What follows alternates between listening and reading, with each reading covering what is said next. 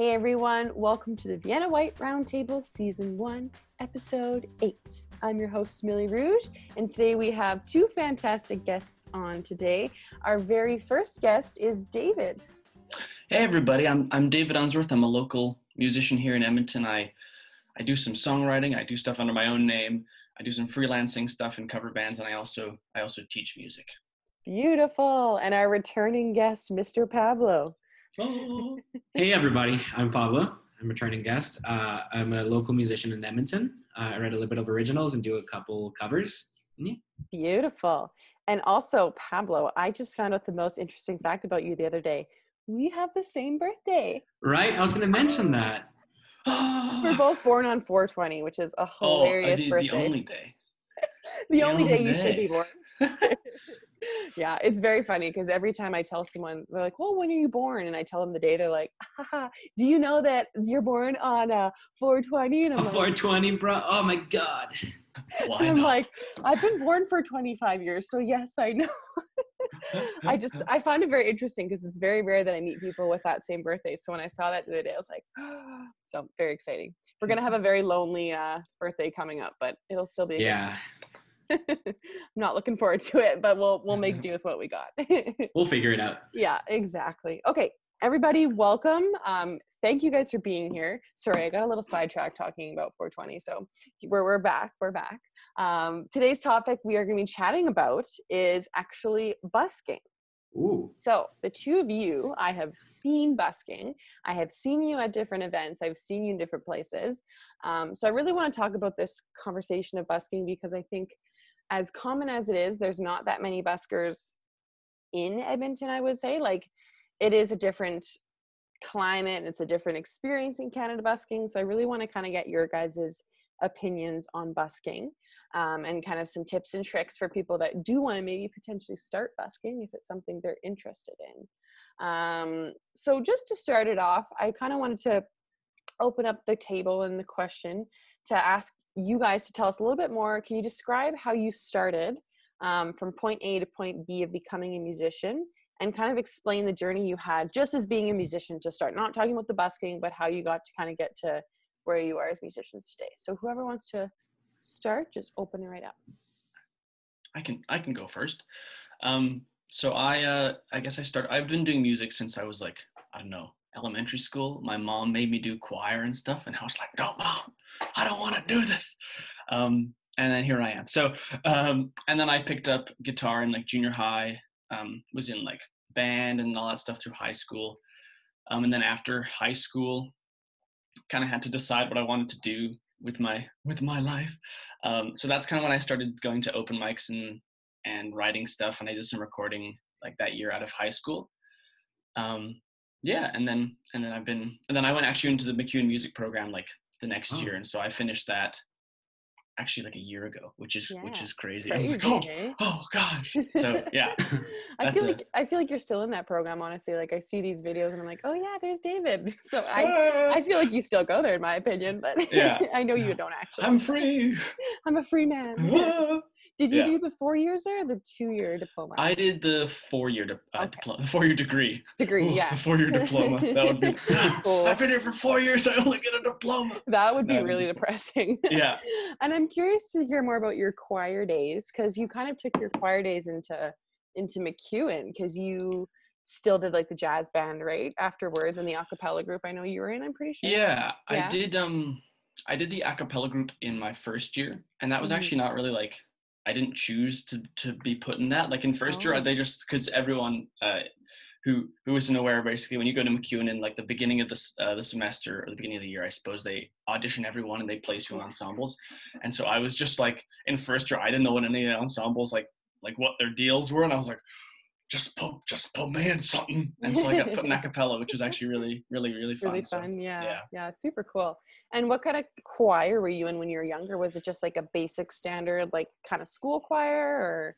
It was called the Edmonton Junior Children's Choir. Nice. So bit of a mouthful, but that was it was like I guess sort of a choral, so more like classical kind of.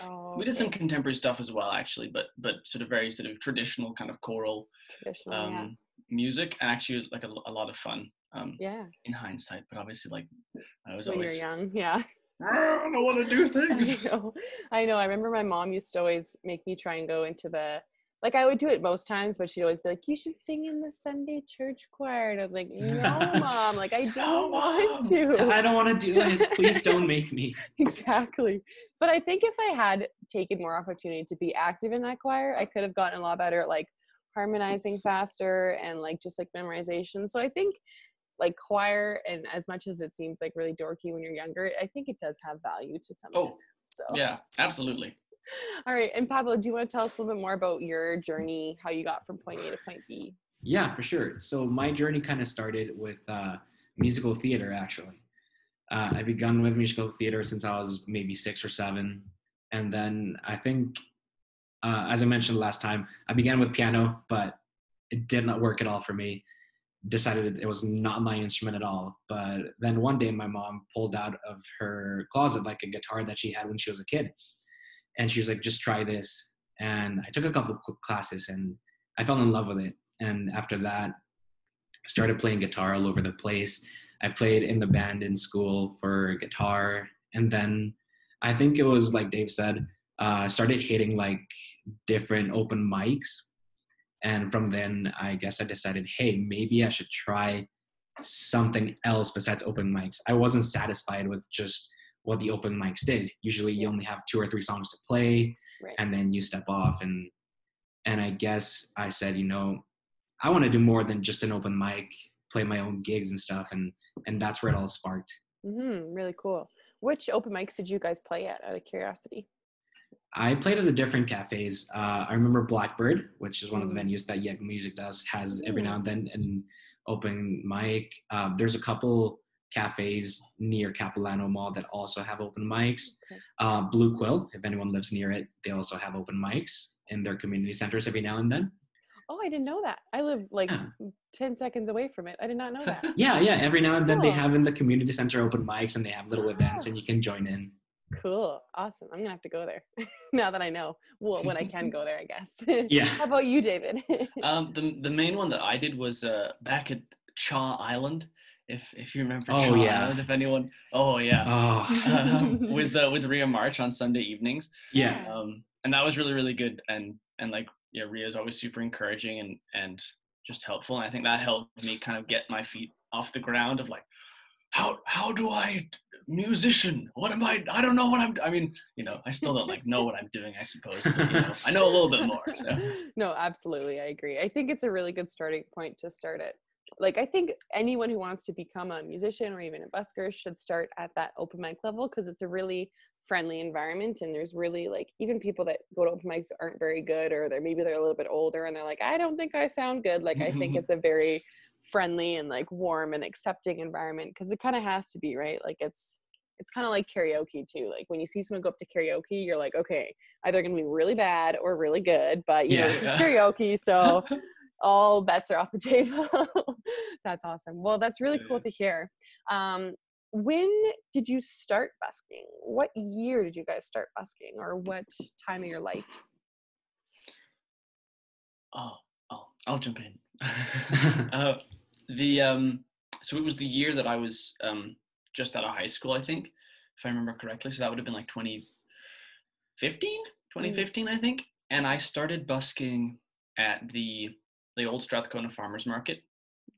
I was sort of lucky enough to I think they have like a waiting list and stuff, and you sort of apparently you're supposed to email people, and like then they'd be like email you back and be like, please come in and audition or whatever. Wow. But I just showed up one time and was like, how do I busk here? I have my guitar. And they were like, oh, okay. Do you want to just play something for us, like in like the office? And I was like, okay. And then so I went out and played something. And they're like, okay, cool, you can busk here. And I was like, oh, all right. So that's where I started busking. Was at the old Strathcona. Cool. How about you, Pablo? See, for me, I think the first time I busked was actually on Whyte Ave. Every time I would like come from university, I would go down the bus and see people just busking in random spots of Whyte Ave, and just said, you know what, I want to try it sometime. Like I said, I've been tired of open mics. Yeah. I've seen people do it. I think it's fun. And, you see it in the movies. There's always the busker outside in the love story. The couple goes by and sees them. And I'm like, maybe I can beat that guy from the movie. So I took on Whyte out. And I remember because I did it right beside Block 1912.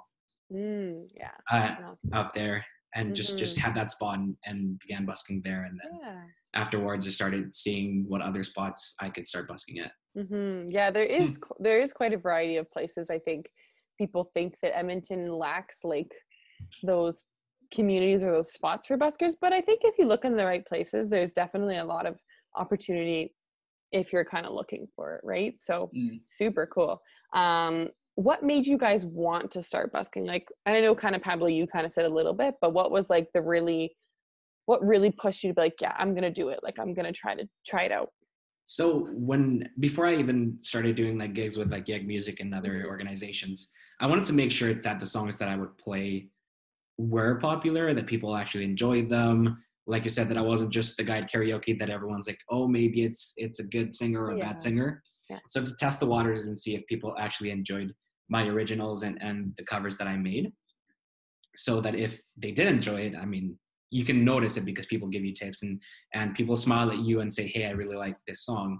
Yeah. But that way it gave me like a reassurance that if I do want to do gigs, that at least I know what music to play and that people actually like it, that I'm not just booking a gig and I'm going to, not make a fool out of myself, but just not have a crowd enjoying. Yeah, it's a friendly environment. Like no one's going to throw tomatoes at you. Yeah, pretty much. So that was the idea, to test the waters, make sure that people actually enjoy the music that I was playing before I actually set up a gig. Right. I really like that actually, that your reasoning behind it kind of was, I want to see what people's reactions are before I play live. Like, I think that's really cool because I think a lot of musicians don't really think that way, which is not a bad thing at all. But I think that's really cool that was kind of your approach. David, what was your approach when you started busking? I think for me, when I was sort of in my year between high school and university, and I was working at like a fast food restaurant basically, and so I didn't really enjoy that very much. And so when I kind of realized that I could like make a little bit of money by like just going somewhere and playing songs that I enjoy playing anyway, and I was like, wait, what? Like, hang on. This is cool. So it was just like it was like a Saturday mornings I'd go, and just like something else that just felt like a lot more rewarding to me, compared to just the job I was working. And I was like, I can like, make a little bit of cash just playing songs that I like playing, and people seem to enjoy it. So cool. Totally. And I think like sometimes depending on like the night or the busking event, you can make more money than you would at like like you said, like a fast food restaurant job. Like sometimes you can make even more, or like, I mean, it really is hit or miss with busking. That is the only thing. Oh, absolutely. As I'm sure you guys are comfortable, like very familiar with, but those awesome days where you're like, wow, like I could have worked a 6-hour shift and made this, like, and I made this in busking in like an hour. Right. So I think it has definitely pros and cons, of course, but I think that's one of the coolest things about busking. And I know myself, like, I worked in the service industry, so it's kind of like that, because there are days where you can make really good money, and then there's days where you can make like, like your 10 to 30 bucks, and you're like, well, that was a waste of my life today. So that's kind of how I felt I could relate to busking. So what gigs, my next question kind of is, what gigs do you prefer to play? So there's obviously lots of different types of gigs you can accept as an artist, but like my question is more like those corporate straight paid gigs. Like I'm trying to think of an example, like maybe a farmer's market gig where they pay you a certain amount, or a cafe hires you to play an hour set. Or do you prefer to do busking gigs? What, in your opinion, would you kind of gravitate towards if you were presented with both options? That's a good question, because there's different types of gigs, right? I've played for like community shows that happen like a year celebration. There's events happening on like the north side that they do a 3-day celebration, and you can get a couple spots playing. You can have the normal set gigs where they hire you to play for an hour, and then, or you can have the busking gigs. So I think it depends on the season, to be quite honest. True. Because some of the events that you can get hired to, or events at restaurants, they'll be like, hey, here's a deck, come play outside. It's going to be fun. You get a free drink, you enjoy it. But when it's like wintertime, you don't want to be busking because most places that you do busk are freezing. If you ever busk with the city of Edmonton, all the train stations are freezing. I know, Freezing. they're So never warm. you don't want to bust there because your hands freeze off, your guitar gets damaged. Yeah. So if it's like wintertime, a nice indoor place is the perfect gig. But in the summertime, playing outside for events is amazing. Yeah, absolutely. And I know, like, even in the summertime, as awesome as it is to have, like, let's say you're playing on Whyte Ave and there's a festival going on, there are those days, because Edmonton is so unpredictable, of having like your super rainy days or your days where there's like, it's so sweltering hot and there's bugs everywhere. And it's just like, I can imagine like, you know, there's the perfect season ideally is summer, right? Of course, to play, but I think even summer has its downfalls too, right? Like just how I'm sure you guys have dealt with the weather changing like instantly and you being like, okay, well, I guess I got to pack up now. Like, I guess I'm done for the day, or, you know, and you really don't know when it'll stop too, which I think would be super difficult for you guys to kind of navigate. So I respect that. This, and David, which gigs would you prefer to take? I find like, in terms of like, just like the predictability thing, doing like corporate stuff is usually like obviously more predictable. I find luckily though, like most of those gigs usually happen in like evenings. So I've never really had too many that I can think of, like too many situations where I've been like, I have to choose between like either I want to busk or I want to do a corporate gig. So I've kind of always been able to do a little bit of both, but I find, just being able to do it like a corporate gig usually and have a predictable sort of like paycheck at the end is always helpful. Not that like, obviously I enjoy busking and it's kind of a different thing and you're just be able to sort of be a bit more relaxed. Right. But so I guess absolutely. pros and cons. So yeah, absolutely. And this kind of ties into what Pablo was talking about before, just with like unpredictability of like, you know, the train stations being freezing, even though they claim they have heaters. I swear they don't work. I swear they never work. But anyhow, as we are people who live in Canada, what is your advice for busking during different seasons? What are some tips and tricks you guys maybe have to get through busking in, I guess, colder climates or even during the summer climates when it's unpredictable? What kind of tips would you guys give to other buskers? I think there's quite a few like markets and stuff that do indoor. Obviously the old Strathcona is, I think, year-round indoor. So that's always good, like in the winter months, because I think it's heated in there if I remember correctly. And I think so. I know the city market downtown, I believe, has an indoor space. I know they were in City Hall for a while. I'm not sure if I think they have a new space now. So finding like markets and places where there's an indoor place to busk is really, really good, because like busking out in like -30 is, I mean, it's not good for you. It's not good for your guitar. Probably no one's going to be out there. So, Totally. Yeah. What do you think, Pablo, on that? I definitely agree with David on that. But I would say especially just be prepared for whatever happens. So if you're going to busk in the summer, definitely bring a water bottle with you, because you're going to go through it really quickly. If you're going to busk in like fall, make sure to bring some gloves or a nice jacket, because the weather's getting really cold. And when you're going to busk in winter, like David said, go to markets, go to events that you know are indoors and heated, because it's going to suck if you don't. There's like every now and then there's events happening in September and you think, okay, it's fall, it's going to be nice. Right. And 2 Septembers ago, I was helping with an event, and literally the day that I was going to perform, it snowed. So the day before, it was like really nice weather, just like a nice jacket and you're fine. But the day after, when I was about to perform on one of the main stages, it snowed and they had to cancel it. They had to like remove everything, switch all the spots. So if it's wintertime and you want to busk, find an event that is indoors. But any other season, make sure you bring either a jacket or some water, because you're going to need it, especially if you want to busk for a couple hours. It pays off to come prepared. Totally. I agree. Because with Edmonton, you never know. If we live somewhere like LA, maybe it's a little bit more predictable, but we live in Edmonton, so it's got its pros and cons. Can you guys maybe explain to me the strangest experience you've had with busking so far? Maybe that's like a certain comment you got or a certain like reaction from a crowd member? Because I know with busking, it can be in different environments where there's sometimes like alcohol involved, or there's like just, it's really open, right? Like anyone can see you busk and anyone can walk by. So maybe if you guys have a strange experience you've had that you could share with us. Oh. Do you want to go first, Pablo, or? No, you go ahead. Okay, I'm thinking. Okay, right cool. now. I already have. I'm like, oh gosh. Okay. I had actually, this was like a year and a half ago in the fall. I was busking and this guy came up and sort of like, obviously kind of like a not so great looking guy, but obviously like when I'm busking, there's been plenty of like, people that, don't look, particularly well off, that are really kind, or just are happy to listen or whatever. So, I'm not the kind of person that's gonna be like, hey, what are you doing?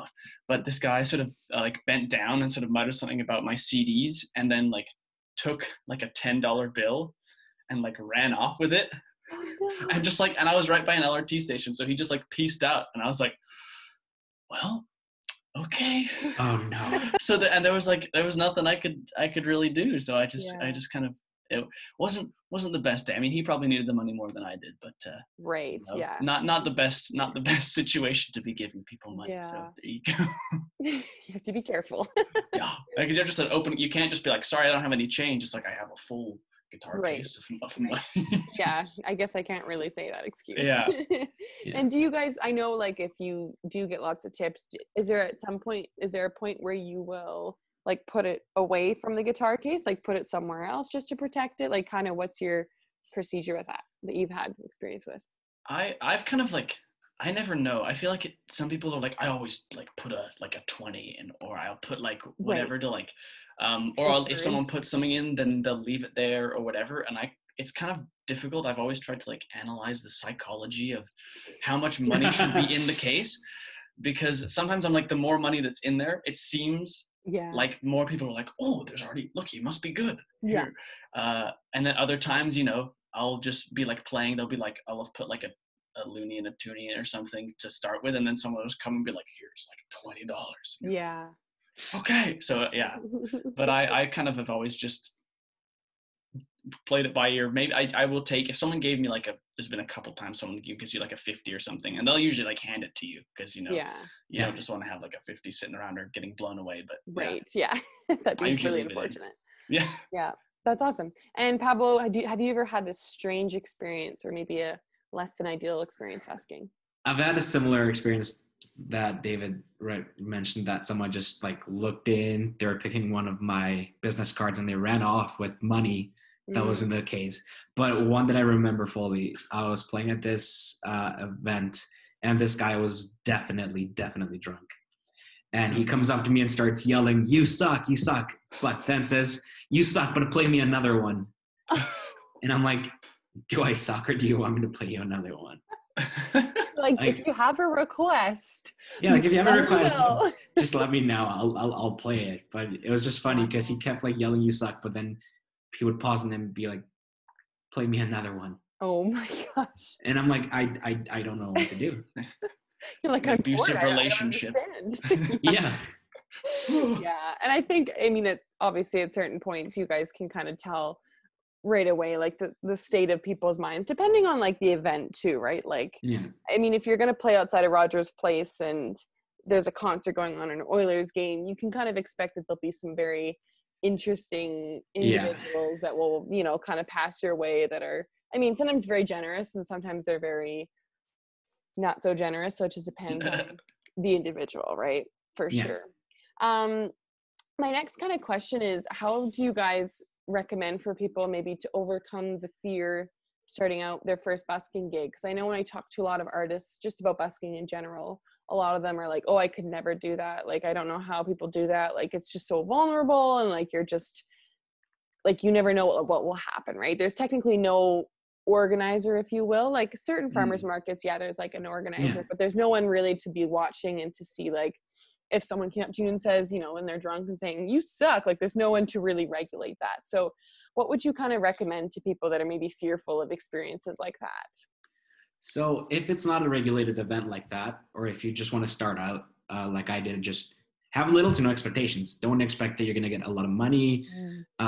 Make sure that you understand that you're going to be nervous, because if it's your first time, whether it's on Whyte Ave, whether if it's downtown, if it's on an ETS station, just don't expect too much. Just take deep breaths, play whatever you like to play, and then you'll start seeing people saying, oh, I like this song. Oh, you start seeing people just nodding their head to whatever you're playing. And then you'll know, okay, that's a song that I can repeat in half an hour so that I know that people like it, so I can keep playing. So just make sure you stay aware of the audience and who's walking around, the reactions to whatever song you're playing. But really just don't expect too much. Just have fun with it. Take some deep breaths. You might make $5 or you might make $35. Right. Just don't expect too much and go for it. It's about having fun. Yeah. The main thing of busking is, for me, is having fun itself. Totally. And I kind of am curious to know what your guys' do you typically, like Pablo, you were talking about rotating your sets and everything. Do you guys typically have like a set kind of half an hour and then you rotate, or do you guys plan for an hour? Like, what's your typical kind of set time, if you will? I try and play as many songs as I can before I have to like repeat stuff. Right. So at like the City Market downtown, it's like 3-hour slots. So that's like a lot of tunes. Yeah. But I kind of see it as like a challenge. I'm like, how many songs can I learn and like not repeat? And usually like by the last like half hour, 45, I'm like, okay, I'm going to throw in one I did already. Right.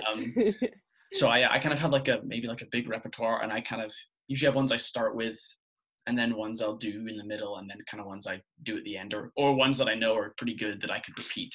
But I don't have like a half hour sort of loop that I'll do, or an hour. I usually just kind of play it by ear. Yeah, absolutely. See, I have like the hour rotation, but then I have specific songs that I look at the audience and see what they're doing. I've had couples that just stand right beside me and they're like enjoying the song, and even they sing along. So I'm like, okay, I might repeat this one after I've done the full hour rotation.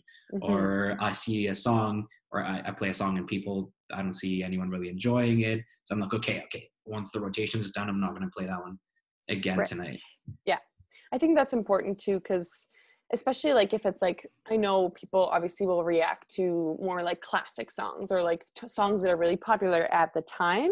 I can imagine those would be kind of like and especially again, if you're playing at an Ed Sheeran concert and you're playing right outside the front busking area, obviously you're kind of going to want to play the Ed Sheeran songs to encourage, the excitement and the hype people have for the concert. And I imagine you would make way more tips if you were being considerate of your audience, right? Yeah. And David, definitely got to play the songs that are popular at the moment to make sure that people enjoy it. As much as maybe sometimes you don't want to, sometimes you kind of have to. David, do you have any tips of kind of like how anyone can get past that initial fear of busking as well? I think Pablo had like sort of hit the nail on the head of like not having sort of an expectation of either it being really bad or it being really good, because even like having done it for like 5 or 6 years now, it's like there's just so much that like I'll go sometimes and I'll have like a completely different experience or something new will happen. So just being able to kind of accept that sometimes it's not going to be great, sometimes it's going to be awesome. And also that your like musicianship, or so whatever, if you're self-conscious about like your own, if you're playing originals, if you're self-conscious about that, or you're playing or you're singing or whatever it is, not sort of equating people's disinterest with your own like ineptitude, I guess. Like people, like, sometimes I'll play stuff and I'm like, man, I'm like crushing it right now, and like nobody is paying attention, and you're just like, well, here we are. So yeah, and then when you're like crap in the bed, everyone's like, you're like, this is terrible, stop listening, no. turn away Yeah, I love that. That's hilarious. Can you guys tell me about an experience where you had the best memorable experience with busking? Maybe that was someone singing along, or like, little kids, I know they love to get involved with buskers. What was kind of your most memorable experience you've had so far with busking? I think for me, there's these group of friends who would always come and visit me when I was busking at Century Park. They would know that I would play there on Monday in the afternoon. So after their schooling, they would come in and watch me play for a couple minutes, and then they'd go home. And I got to talk to them for like the span of 6 months. Every Monday we would talk, and I would play. And then I stopped busking for maybe 3 months, and then I went back to it, and they were there, and they said, "Hey, we missed you. We didn't know what happened to you." And then they gave me the surprise that one of the songs that I played became like their song, and they got engaged to that song. Wow. And that's super cool. I haven't seen them for a year now, but I'm hoping that things worked out. But it was just nice that they said that, like, you know, it was my music that kind of inspired them to like pursue the relationship between them, each other, and all that. That's really cool. Awesome. That's something super treasurable. I think as an artist, anytime someone has an experience with your music and it's memorable for them, it's like the biggest compliment you can get. And I know, like, once you're like celebrity status, people kind of are like, yeah, whatever. Like, you know, I know my songs are amazing and they make people propose to each other or whatever. But like, I think it's as a local artist, it's really like a huge compliment to have. Yeah. Yeah, totally. What about you, David? Sure. I think what I'm thinking of is one time I did a couple summers. I played at like the Fringe. And I remember, like, sometimes, again, like, even at the Fringe, it's like really bumping, but sometimes the people are already, you know, busy going to shows or whatever's happening. But I remember one Sunday afternoon, and it was like really nice weather, and like I got like a crowd of people, and I was like, what do I do with this? What's going on? And so I got people like singing along with stuff or doing different parts, and I was like, okay, you sing this, I'll sing it back, and just like had a super good time. And then afterwards people were coming up and talking to me and being like, oh, I do just like having that sort of like out of nowhere, like, and then that was the only time that happened, like, you know, and it was just like completely, you couldn't have predicted it. I mean, you know, sometimes it'll be great weather and there'll be a couple people standing there, but it was just like probably like 20 to 30 people, I think, that were just amazing. Like, and you're like, oh yeah, cool. That's amazing. I love that. And I have time for one more question here. And I know we may have chatted about this, but really think and tell us kind of what you think are some of the hidden obstacles of busking that people maybe don't consider that you have to go through as a musician compared to maybe just like a typical like cafe gig. Like, what are the differences of the obstacles that maybe you guys face that another artist may not necessarily face? There's a couple obstacles that I can recall that people need to take into consideration when busking in Edmonton, particularly. If you want to busk in any ETS station, you need to actually have a pass that you need to get. So be ready that if you don't have one, you can get kicked out, whether it is by the person who has the pass for that spot or by security from ETS. As well with busking anywhere really downtown, most places can actually like tell you to leave, especially on Whyte Ave. If you're close to any store and they feel that you're an obstruction to their customers, to keep that in mind because they can't push you. So be careful in the spots you pick, the corners you pick, because you can disturb stuff. So keep those in mind. And yeah, I think those. With Whyte Ave, do you need a license as well to play? Does that license cover like everywhere in the city, or is it just for? No, that license that you get from the city of Edmonton is just for any city of Edmonton like parts itself. Oh, okay. Anything run by the city. On Whyte Ave, you can kind of play freely. Just, again, they can ask you to leave. And if anyone hears you playing stuff that's profanity or really loud, they can also ask you to leave. Right. Because I know, like, on a Friday night, if it's bumping on Whyte Ave, there's some very interesting, obscure buskers that yes, that have garbage cans taped together and are, oh gosh, using drumsticks to play their creation. And I mean, it's creative to an extent, but yeah, I've seen some very interesting buskers for sure. David, what do you think are some obstacles that maybe you've overcome that you kind of want to like just vocalize as being different from just being a regular musician? I would say being aware of like how you sound to the audience. So like in particular, like if you're amplifying, having a good like busking amp, stuff like that, being aware of like not being too loud or not being too quiet and that sort of stuff. Because I've had like, I know this was at Fringe as well. Like I started busking and like I had this tiny battery powered amp. That's another thing actually is you know, lots of places don't have power, and if you want to amplify, you got to have a battery powered amp. But I had this tiny like little one that I bought that just like it could not handle like more than like one input that was like, and like on a busy street. And so, you know, that just it makes a huge difference, like what sort of gear you have. And I know, like, you know, Long and McQuaid does rentals and stuff. So that's usually what I'll do in the summer is I'll rent an amp. But yeah, that's what I would say, is just being aware of how you sound and thinking about, okay, like, what's this space, and do I need to be a bit louder here? Am I being sort of overwhelmed, or do I need to tone it down a bit if it's more of a, you know, low key type thing? So yeah. Yeah, and I think it's just about being considerate too, right? That's something we also have to consider. All right, guys. So that is actually all the time we have for today. My timer's ticking down. Once again, thank you so much to David and to Pablo for joining us on the show today. I'm Millie Rouge. This roundtable has been brought to you by Yeg Music. So make sure you guys are liking, subscribing, and hitting the bell button to be notified when all of our shows come out. We release our shows Monday to Friday. And I, again, want to thank you guys for coming on. And I'll let you guys sign off. And then we're out for the day. Bye. Stay safe, guys. Yeah, take care. Bye. Bye.